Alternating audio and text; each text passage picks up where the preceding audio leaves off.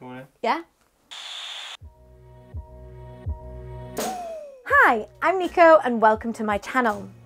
I've been living in China for nearly 3 years now, and one of the most popular questions that I get asked is, how do I access social media in China? Well, if you're about to move to China or you're just coming to travel, then this video is for you. I'm sure you've all heard of the Great Firewall of China. If you haven't, then take note. Basically, it means that all the apps and websites that you love are banned here in China. So that's Facebook, Instagram, Google, even YouTube. But I'm on YouTube right now, and I'm also on Instagram quite a lot. So this is a pretty valid question for somebody to ask. So how do I get around it? Well, my biggest piece of advice for you if you're coming to China is get a VPN. What's a VPN, you might ask? Well, a VPN stands for Virtual Private Network. Wherever you are in the world, it pretends you are somewhere else. So you could be in Tokyo, LA, even Manchester, anywhere but mainland China. It's like a little magic button that you press and it unlocks your life. So in this video, I'm going to try and answer some of the questions that you might have to shed a little bit of light on VPNs. Now, one of the main questions is, do I really need a VPN? Well, let me ask you a question. Do you use Facebook, Twitter, Instagram, YouTube, Google, Gmail? Whew, the list goes on. If you answered yes to any of these, then yes, you need a VPN. I can't even access my email without using a VPN. If you're coming to China, then I just wouldn't risk it and get a VPN. Now, I know this sounds a little bit scary, but it's really not. Using a VPN is super easy, albeit a little bit slower at times.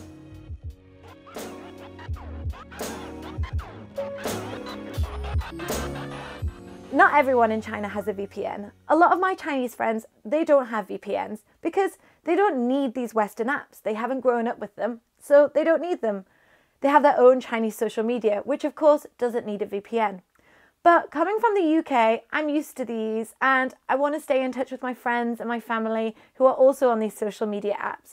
So I need to get a VPN. So I just told you about some different apps that you need a VPN for.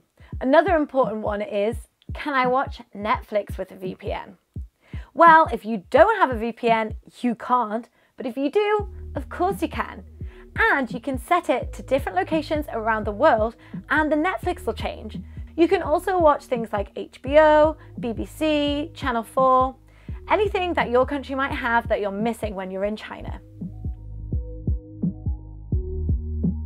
So what about in other countries? Can I use a VPN in other countries apart from China? Yes, of course, you can use a VPN anywhere. I know that China isn't the only country that has some censored internet, so you can use it in other countries too. Also, the great thing is, if you've moved to another country, say you've moved to America from the UK, then you can put your VPN as UK and watch TV shows from back home. So a VPN is not just useful if you're moving to a censored country, it's useful for anywhere really. So where do you use a VPN? Can I use a VPN on my phone? Yes, you can use a VPN on your phone, on your laptop, on your iPad, tablet, whatever device you have, you can use a VPN on it. Actually, if you pay for a subscription, usually you can get 5 devices on one subscription. So you can hook up all of your devices and also your partners as well, which is really, really great. So an important question is, do I need to pay for a VPN? Well, you've got 2 options. You've got free VPNs and you've got paid VPNs. So short answer is, no, you don't have to pay for a VPN. You can get a free VPN. But personally, I don't think these are quite as reliable.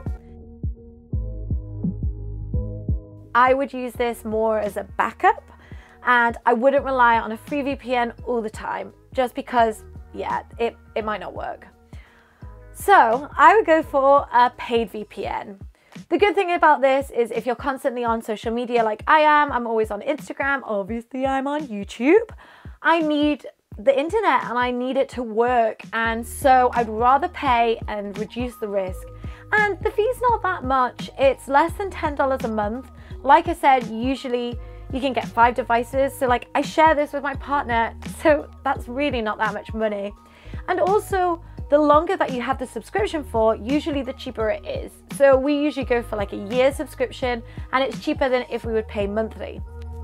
One thing I will say, whatever VPN you decide to go for, make sure you download it before you come to China. This is really important because once you get to China, you just can't. I mean, you can, it's not impossible, but it's a lot more effort. So if you're coming to move here, just make sure you get one before you come.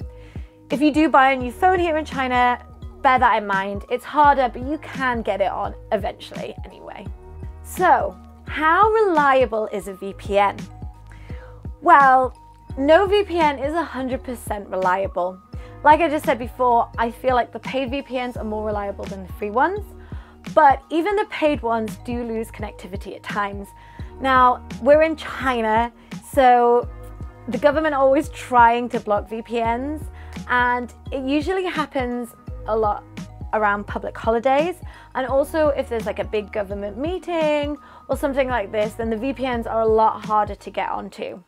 Bear this in mind that they might not work all the time. At times like this, then read a book or go on holiday, or just be prepared to be frustrated that you can't access your VPN.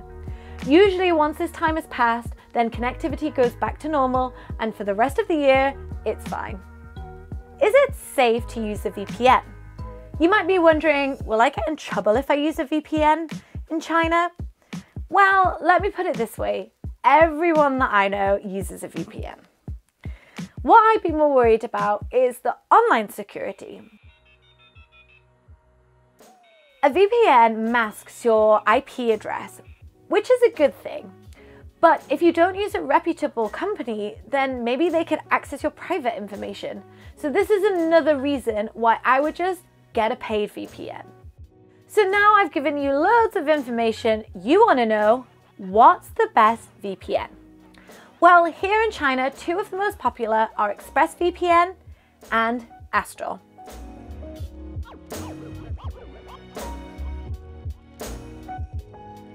Now, I've used both of these VPNs and they're both really good in different ways. It's more of a personal preference. I've also done a video to compare the 2 so you can choose for yourself. That'll be coming out in a few weeks.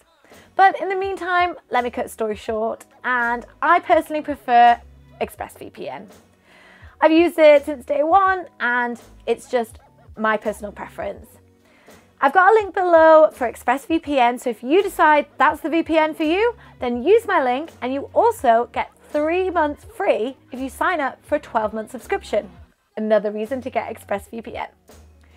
Basically, whatever you do, you need a VPN here in China. It will be your best friend. I use a VPN more than any other app. If you want to find out my other used apps here in China, then check out my YouTube video.